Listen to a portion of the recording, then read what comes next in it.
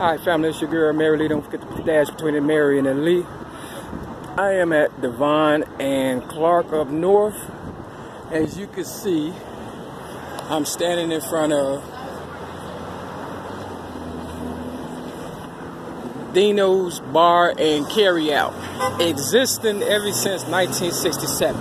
Everybody knows that I was born May 25th, 1967. At least that's what they say. Now, right down here is a Meritech. It's a sewer. And I just did like a little rap about, you know, immortal technique or whatever. Nothing happens in this world by mistake.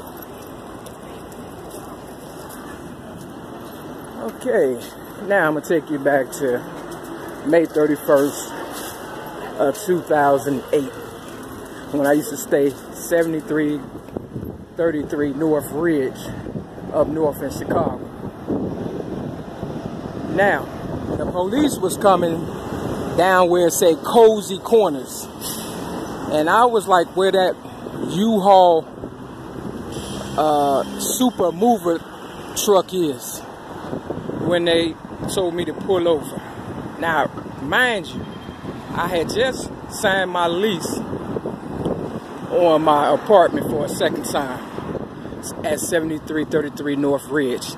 Not only did I sign it, but I paid double the amount that was necessary just to show them, you know, that I'm a good person.